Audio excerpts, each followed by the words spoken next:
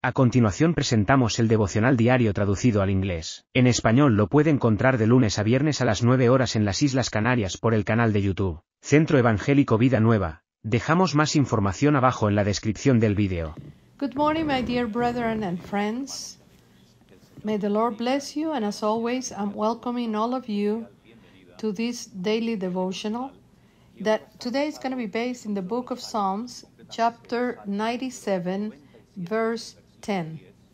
And the word of the Lord says the following: You who love the Lord hate evil. He preserves the souls of his saints. He delivers them out of the hands of the wicked. We can say that this verse is divided into two parts, if there were two verses in one. The first part, I think we have to be clearly enough at this point of view, because when the Lord says that when we say that we love him, then we have to hate everything that God hates. Imagine that a person was, for example, a thief all his life, and now he says he has converted himself, and now he said he's a Christian, but he continues stealing.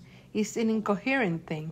Or a person that was an idolater, and then he says now he believes and he reads the Word of God and congregating, that he's a Christian and loves the Lord, but he continues to worship dead images that we all know that don't have no power to harm or to do any kind of good.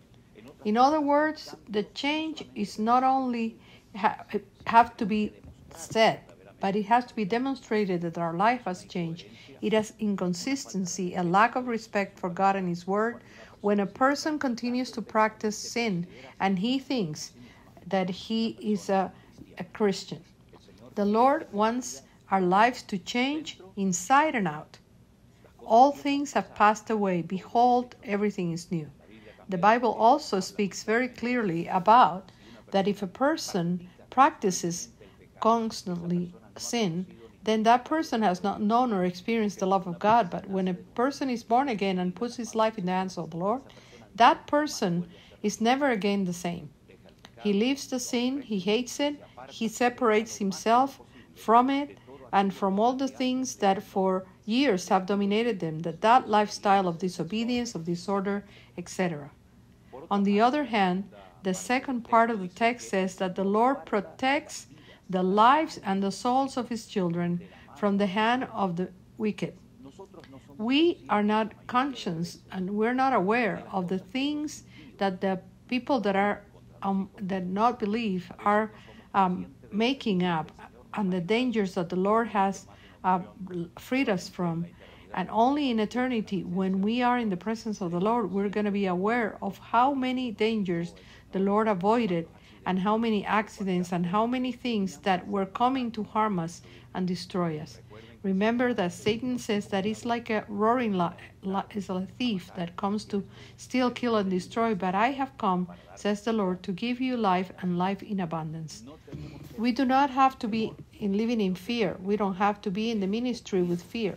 Fear of what they say, fear of what they do, because the Lord has promised, and he's faithful to his promises to keep us from very bad things that some of us we realize and others we don't.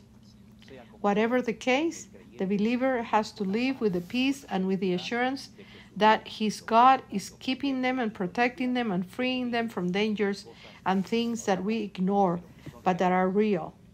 The spiritual world is real. We know that when something is about to happen, let's say important, that is going to come to the world and the nations, the spiritual world feels like a hornet's nest when they move it, like they feel moved because they feel that something important is about to happen. We see maybe the situation in the Middle East, how it is. Even yesterday they said that there was an earthquake in Damascus that affected several surrounding countries. Whatever the case, the enemy knows that there is little time left, and he will try to discredit to your testimony, to throw your life to the ground. But the promise of the Lord is that he keeps his children, and the souls of his saints are protected by the hand of the Lord. So live with this confidence and this assurance and this peace that no weapon form against us will stand, because the blessing of the Lord and the protection of God is real. When you command your children and take your children to school and they spend hours and hours in the hands of unbelievers, in the hands of people that perhaps have other beliefs and other lifestyle different from the principles, morally and spiritually speaking, that we teach our children at home, you don't have to be afraid, because you send them with the coverage of the Lord, with the blessing of the Lord. When you go out to work, when you go out to another country, when you go to another part of the world, you have to know that the Lord has promised to keep you all the days of your life. But above all things, stay away from evil. Do not play with sin. Stay as far as possible from everything that God rejects, so that you can live a life in order, in obedience, aligned with God, in peace with Him, and then the blessing of God will never depart from your life and from your home. By the way, how is your life facing the Lord? Are you living an orderly life? Are you living a holy life? Are you living a life according to the Word of God? If you call yourself a Christian, then you have to walk, as the Bible says, like He walked. May the Lord keep us from all danger and all evil. And let's do our part today, so that the Lord surprises us, so that He continues to bless and use us, and much more, like He has done so far.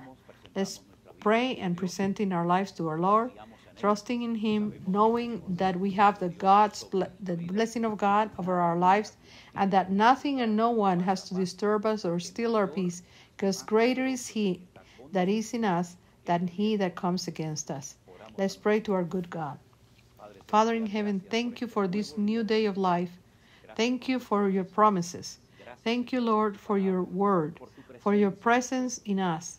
Lord, you have kept us so far from all danger and all evil, and we ask that you continue to do so.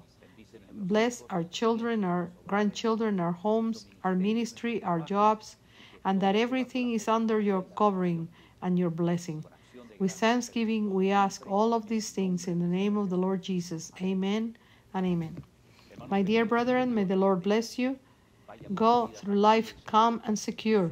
Enjoy your relationship and your communion with the Lord.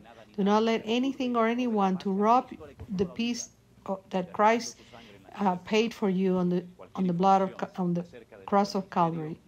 Any information that you need, do not hesitate to contact us through mividanueva.org.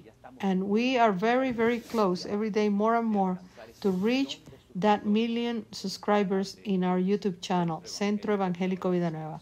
If you haven't subscribed, I ask that you do that right now, and to touch the bell so that you can receive a notification every time that we are sharing the Word of God, sound doctrine, through our channels.